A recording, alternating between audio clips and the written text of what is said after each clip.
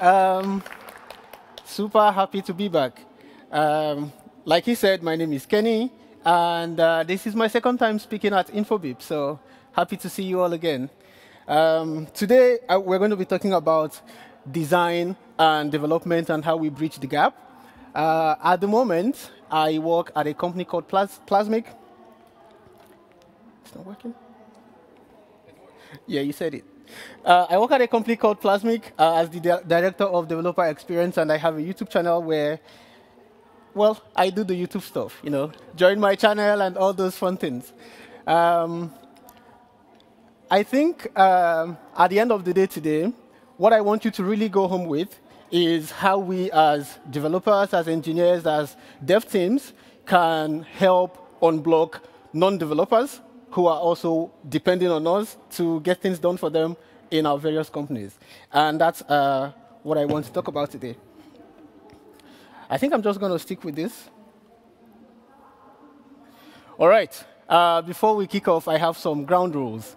Because I spoke with the Infobip team, and they did tell me that I do have the right to make all the rules here, because you're in my talk, so I'm the one with the highest authority. The first rule that I have today is like, if I happen to make a boring joke, something that you don't find funny, for whatever reason, this is the reaction I expect from you. You have to laugh out so loud that I get to hear it. Otherwise, I'll send you out of my stage. And then, the second rule, it's a very important one.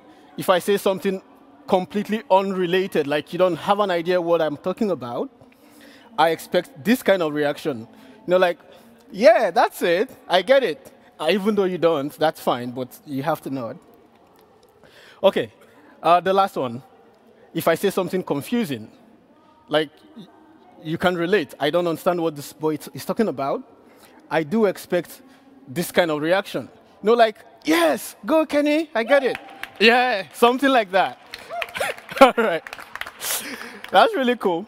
OK, I said the last one before, but if I talk absolute garbage, something that doesn't make any sense whatsoever, like you have no idea what I'm talking about, this time, I need you to even be more enthusiastic, like, thank you, that's it. All right, so with that said, if I say something you don't understand, what kind of reaction would you give me then? Yes, it is this one. Do you understand?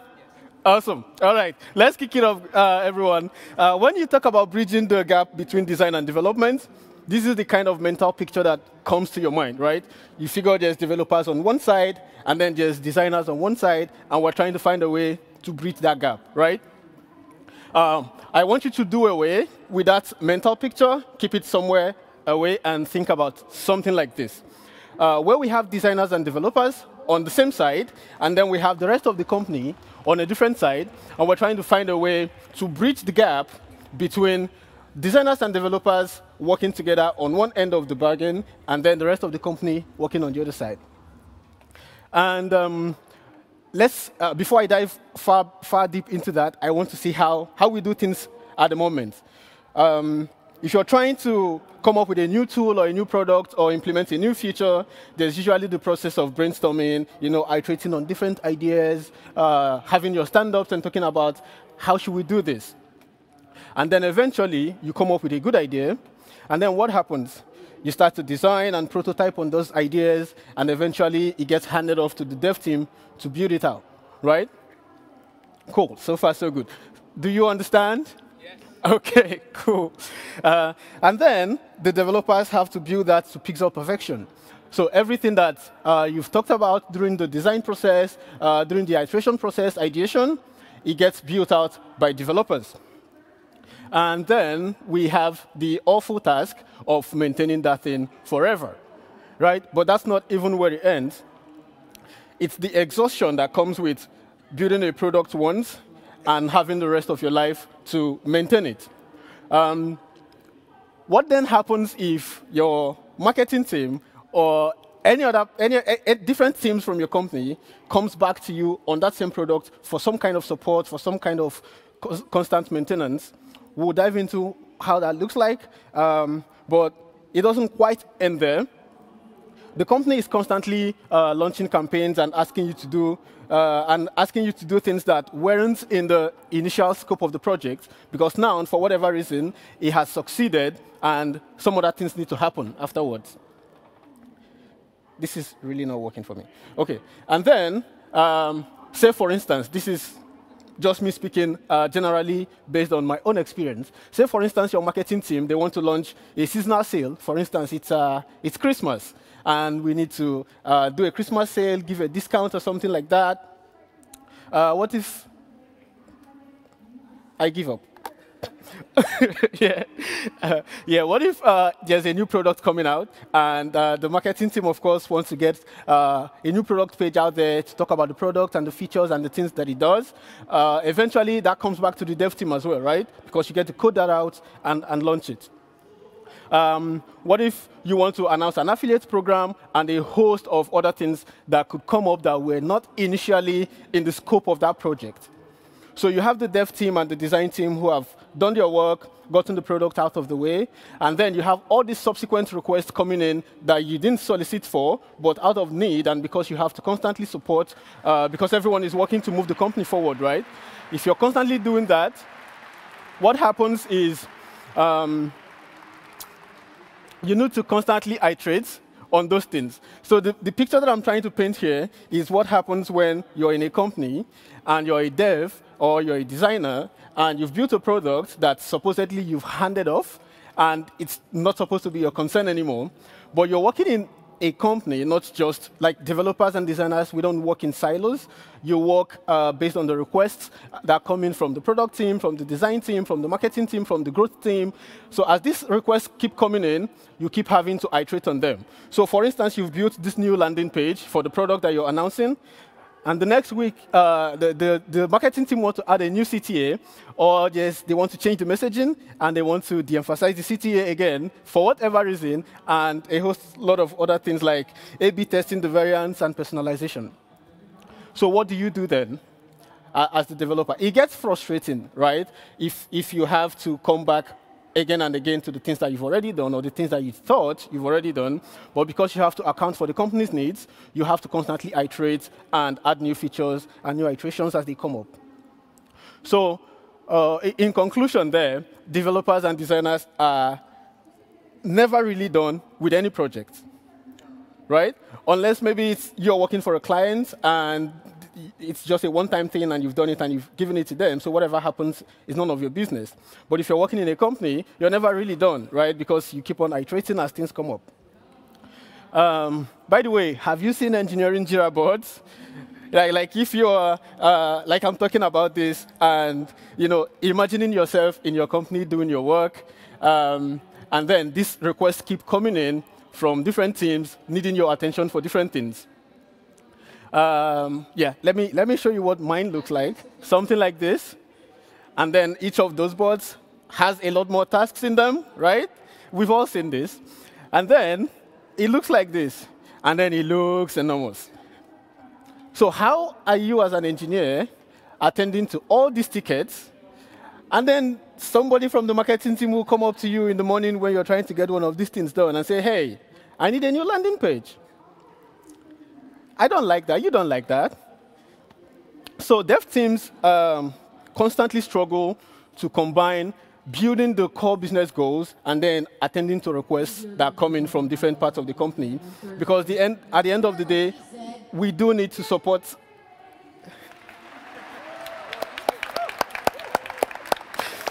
At the end of the day, we do need to support the entire organization to move the company forward. So you can't just say, hey, this is not on the product roadmap, so I'm not going to attend to that. So what do we do then? To everyone who cares to listen, the message that I'm trying to pass today is let's empower non-developers so they can manage their own processes and then remove the entire dependence on the dev team.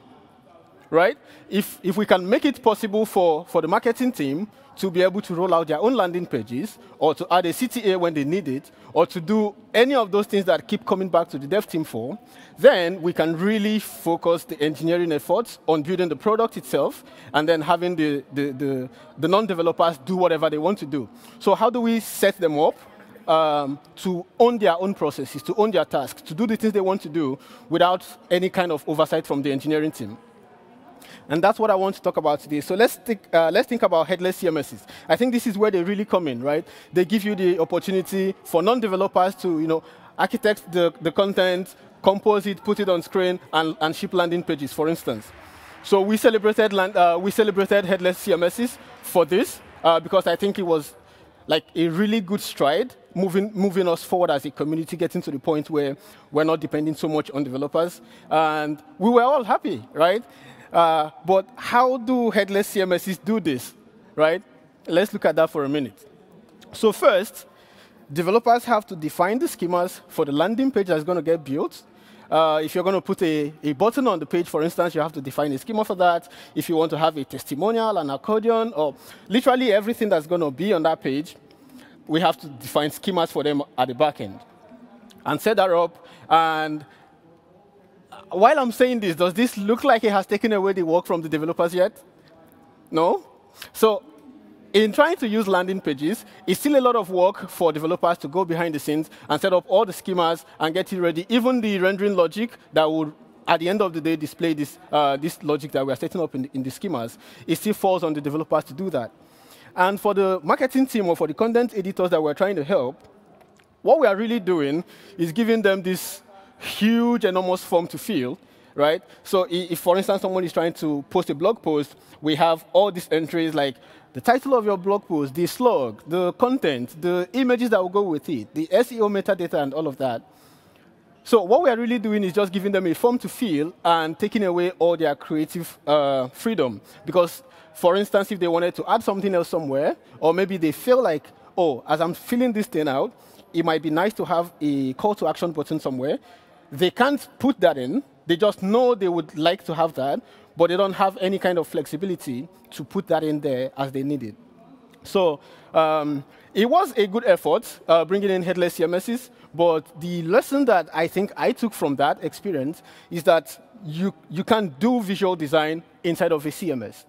Right? You can compose your structured content. You can do all the things that we've talked about. But if you really want to unblock non-developers who have no idea whatsoever how to write code or what to do when you give them, when they come to you with a task, what you do is not give them a headless CMS because you're taking away the creative flexibility from the non-developers, and you're also putting a lot more work on the developers themselves, trying to code up the schemas and all that. And then website builders emerged. And when I say website builders, I'm talking about the likes of Wix and Squarespace and the rest. They are really great, right? They give you the creative flexibility that we talked about. Non-developers can, move things around the screen. Literally, you have all the freedom to design a page or your site however you want it to look. So we applauded that. There's hundreds of templates. There's hundreds of themes. There's so many things to be happy about when you're talking about visual building or how to let people who don't have technical experience build and design pages themselves. But they might not satisfy some more complex requirements. One of those is if you're building a site, for instance, like I did build a site once with Wix back in 2017 when I was trying to get into having a website of my own. The thing that you can find with it is you don't get access to your code base. So if you wanted to, like, for instance, integrate that site that you've built on Wix or Squarespace or wherever else, I'm only using those two for instances, but all the website builders that are there today, if you're trying to integrate them back to your own tech stack, you find that it's not really going to help. It's just not going to work. If you're, for instance, trying to do, like, connect to an enterprise CMS somewhere where your data is coming from, that's very difficult to do. If you want to connect to your databases, there's a lot of complex requirements that if you have as a company or just as an individual, you might not be able to pull that off if you're relying on website builders. So What about visual page builders? So these are tools that are created for this purpose, right? They are online visual editing platforms that allows you to, you can design your site, you can build it, you can launch it, you can ship it to production without engineering oversight. So it's, I think it's the latest advancement we've made in trying to get to the point where we allow non-developers to own their processes, right? And full disclaimer, I work for this visual page builder that we call Plasmic. I work as a director of developer experience, as I mentioned. And from here on out, what I want to do is kind of like share with you our own efforts and the advancements we've made in trying to get to the point where we are allowing non-developers to just do their work by themselves.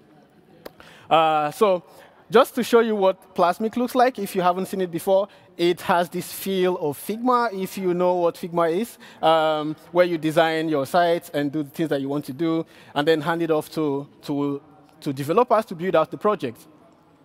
But in Plasmic, you design the site, you have the creative flexibility to design it, and then it also has the capacity to interact, to put your code in there, to basically, as you're designing the site, you can click a button to publish the site. So all the things that you've designed, see it as though you're in Figma and you're designing something, but when you're done designing, you can just publish it and it becomes code, right? So a lot of things go on behind the scenes, of course, that I'll talk about, but that's how we are approaching solving the problem of allowing non-developers to be able to, own their processes.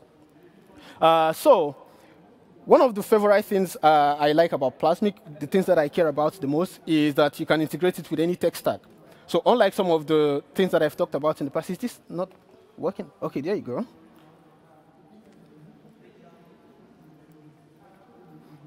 Yeah. So unlike some of the things that I've talked about, if you're using Plasmic, you can be sure that regardless of the tech stack that you already own or where your company is already, the stack, the entire tech stack of your company, you can integrate it back with Plasmic. So if you wanted, you can build your site in Vue.js, React.js, AngularJS, PHP, really, well, the choice is yours, basically. So we just allow you to do these designs, and then you can deploy it and publish it in whatever code base that you find more interesting. Something else that we do is we give you this creative flexibility that I talked about. It's just a visual page builder that you can design how you want. You can move things around. You can pixel push as much as you want. You're just like the designer of the site, so you can put things wherever you want them to be. And then you can deploy without oversight. So we made it so that if you're building with Plasmic, it's very easy for you to deploy to GitHub or to any other hosting provider of your choice. That way, non-developers who just know how to follow prompts on screen can build your sites and deploy without any kind of engineering oversight. So you can bring in your custom design systems, for instance, which is something that is also very important to people, is if I'm trying to build something or if I'm handing off the job to a marketing team to build, and I want them to stick to the design systems that we have as a company, to our own brand identity, how do they do that then? Because what some of these other providers do for you is that they give you templates you can use, or they just allow you to code the whole thing up by yourself. But Plasmic allows you to bring in your design systems so that whatever you're doing on the platform is in sync with what you currently have back home. And then you can bring your production data from anywhere. So at the moment, you can already bring data in from Supabase database, from Sanity.io, Strapi, headless CMSs of your choice. Plasmic also does have an inbuilt Plasmic CMS that integrates with the studio as well. So if your data is hosted there for any reason, you can easily integrate that into your design. And lastly, you can do custom animations and effects. So there's usually the restriction of doing complex things, quote unquote, in a visual page builder. But if you're really concerned about styling and animations and how your design works, this Plasmic allows you to also do all of these things out of the box. OK, this is my favorite slide. The the thing that I talk about the most when I talk about Plasmic is the Figma importer, because that is the one that gave me the wow moment, right? When I started using Plasmic, is I could go to any Figma design. When I copy it, Plasmic has this plugin, a Figma plugin that you can use to export that design, regardless of the length of the design or how big it is or how many files it is. You can export that design and just do a copy. And then back in Plasmic, if you open a blank canvas and do a Command V, you can paste that entire design file, and it will show up completely coded in accordance with your design specifications, including your Figma components. So the time that it would take me, for instance, to make a design file into a published website, if I'm using Plasmic, is probably less than 1 minute, right? And there's a lot that goes on behind the scenes, of course, to make that possible. But then you still have the creative flexibility to work around all those things however you want it to be. The thing that I also like is that before I started working at Plasmic, I worked at Netlify as a senior developer experience engineer. So I'm very big on rendering patterns and rendering modes. So if I'm building a site, I want to be sure that I can do static rendering, I can do server-side rendering. I want the site to be fast, I want it to be optimized. That is something that I was very happy to find out, that even at the time I was joining Plasmic, these things were already done. And if you wanted to have that, like you want to have access to rendering different parts of your sites with the rendering modes that you care about, you can do static rendering, you can do server-side rendering. It's all given to you out of the box. And then we have image optimizations. So one of the things that, well, one of the biggest things that make websites slow today is how they process image assets, right? Plasmic has a functionality in place to make sure that every asset that exists in your project is optimized by default. And then we have props and overrides. So something that is very big as well, I think one of our biggest features is the fact that we have this thing called code components, right? So if you're building a site in Plasmic and you wanted to bring in some part of your code that kind of like already exists somewhere, say for instance you've built up this button component that you want to use across your projects, and you're building this project inside of Plasmic, you can register that button component inside of Plasmic, and then when you put a button on screen in Plasmic, it will be the exact same button that is coming from your code, the one that you already have the source files for and everything.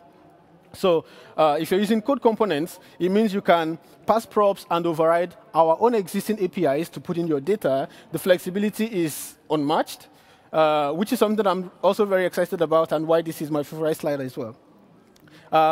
Personalization is something that we care about lately. If you've been keeping an eye out in the front-end community, engineering generally, we are trying to make sure that if we're building products, we are tailoring the experiences to better suit the end users of that product, right? If I'm building a site for Infobip Shift, for instance, and I know that a lot of Croatians are going to go to that site, I want to personalize it so that if you're reading it, you can select the languages that you want to read it in. If you're using an Android phone, I want to know that you're using an Android phone, and then I could personalize the experience for you. So instead of telling you to, for instance, download this thing on Apple Store, I would know that you're using an Android phone, and then I could direct you to Google Store instead. So personalization is something that people really care about lately, and I'm just happy for the fact that Plasmic also supports that out of the box. A/B testing is possible. I think I'm running short on time. Dynamic pages and dynamic routes. Something that I care about as a person is when I'm trying to build a site, I want to make sure that the experience is intuitive, like the same experience you would get from the site that you're already used to. If I'm directing you to my site for the first time, I want to do everything that I can to make sure that as you're coming to that site, you are also having a similar experience, something that will not break your mental flow as you're using it. So A/B testing, dynamic pages, and routes also allows you to do that. And the last thing that gives me really good energy when I'm talking about Plasmic is the zero lock-in. You have complete freedom with your complete ownership of your project and your code, right? You can use Plasmic to do something, but at the end of the day, you don't have to keep that in Plasmic. You can design your blog site, your personal site, or whatever functionality you want to design, and at the end of the day, push it to GitHub, deploy it wherever you want. We don't really care so much about where your data is coming from, where your data is, where the site is hosted. It's all up to you. What we are trying to do is just make it easy for people to design the experiences they want without relying on developers, publish it to production, launch it, and have people use it. That way, we wouldn't have to deal with the continuous reliance on engineering teams. So in summary, what we are doing as a community is we are collectively making strides to empower more people to be able to do things by themselves without the constant reliance on engineering teams, who are, by the way, always strapped for resources. I've never gone to a company and seen an engineering team that just has time to do whatever you throw at them. There's usually so much at stake and so much on the table for them to do that. And then, all software products has trade-offs. So if I were to give you one advice today, I would say focus on the things that solves your problem. And that way, we can all go home being very happy because our problems has been solved. Thank you very much. Once again, my name is Kenny, and I'm happy to meet you all.